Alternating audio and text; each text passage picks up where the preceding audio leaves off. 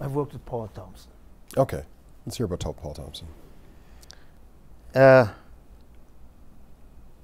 is back in '79. Mm-hmm. I'd done something at Theatre Plus? anyway, yeah. They blew my up. Oh, yeah. It was, so he said, Ardon, I have something I want you to do. Mm-hmm. I said, yeah, okay, well, do you have a script? He said, no, but there's something I want you to do. It's about a trumpeter. So it was a new script developed from the book. I don't know if you know the book. It's like poetry. You read something on page 76, mm-hmm. which was the beginning of something that was said on page 22. It's like a fella going mad, right? Because it's Buddy Bolden who was supposed to go mad. I learned to play the trumpet for that thing. I couldn't play because there were musicians on stage from the Musicians Union. Oh, really? They would have to pay me as a musician. Oh, man. It so happened that I knew the guy. But Paul was great. Like one of the things he said, and I'll never forget, he said, I never asked an actor to do something that I can't do for myself. Right. Do a handstand or anything that. And he had this energy and drive, you know, and that.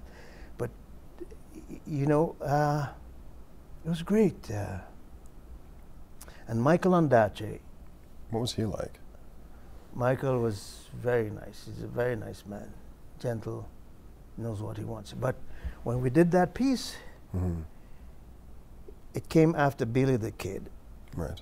And what was done to it, he didn't really like. They probably chose some parts that he thought should have been kept in and whatnot and so on. Right, okay. So the original thing had me doing 1/2 hour, a 20-minute and a 15-minute soliloquies. Right, I'm ranting and raving. Wow. So at the beginning of the play, there's a dance, somebody doing an oyster dance, stripping. I never saw it because I'm off stage. She's in the club, right? She's stripping and doing this stuff.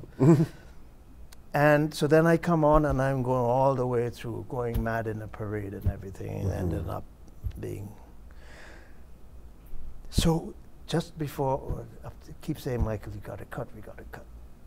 And I worked out some cuts, and then I got Paul to agree and so on. The Sunday night before we opened, Susan Sarandon came to see it, and she said, no, got to cut. It's too long. It was running about 3 hours and something. Wow. Close to that. Oh, okay, yeah. Too long.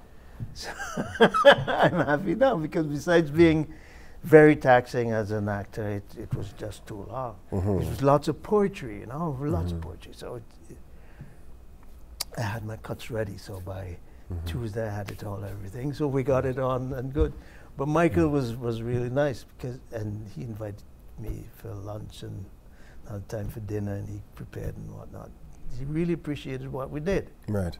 Because he came to understand afterwards that it was really a lot, you know. And then when he did The English Patient and it turned into the movie, by that time he knew it. He knew that, the yeah. process, and it was even more so in the thing. So to that was a really good exercise. It was really something. Paul and his energy, and Michael and his suavity. Is he suave? Nice, yeah. And then another person that passed me was Clark Rogers. Okay. What's Clark Rogers Clark like? Rogers, again, very nice. I knew him from before in passing and so on. Hey, whatnot and so on. He knew I went to theatre school. He called me and asked me to do a play by Hector Bunyan, another one which was, Hector was new. Right. First time we read it, it was close to 5 hours. Wow. And it was a daunting thing, but I said, I know what we can do. How many pages was it? How many? Oh, I don't know. But it was massive, wasn't it? Yeah. Okay. I said, but I know what we can do.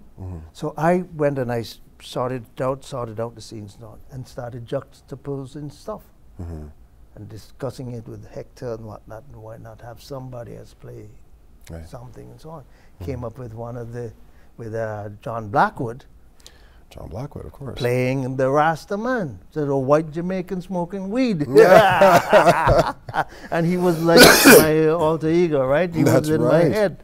And I was this student who came up married and have a child and whatnot and so on, and fighting with my wife and broke up. And I was like a tight-ass you know, man, people would come. But Clark was very sweet, very nice. We walked, and you know, the process was reading the play, then the workshop. You break it down, and not necessarily scenes, but sections, chunks. Okay.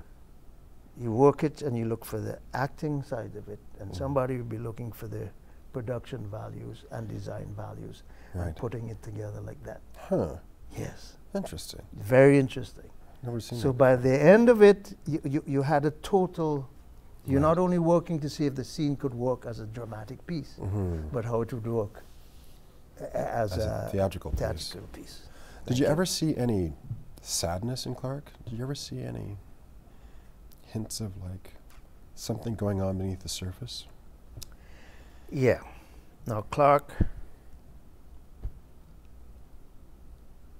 grew up in a very privileged background. But he once told me why he loved this piece. We had to come back. I was away when he passed. I came back in time, and it was a request that we do something from this play because it was his favorite piece. And I don't think I'll be saying anything out of line when I say that he had a particular fondness for this piece because he had a nanny whom he told me was the closest thing he ever had to love, genuine love. Because his parents, who they were, what they were, their position, whatever it is, there were certain coldness. But this nanny had him like his child, and she was from the Caribbean. Possibly Guyana too. She was from the Caribbean, so he had a particular affinity. But the thing is, you'd go into a room with Clark, you know, you'd go and he wouldn't, he would go someplace. If we happened to be close together, he'd make sure he goes someplace else because you can't be stealing his space. No, really? No, but you'd sit and have lunch and breakfast together, you know, together it's fine. But when you go to a function like that, he'd go someplace else. Okay. Yeah, but Clark was, and he always had a sense of humor. He had that smile and whatnot and so on.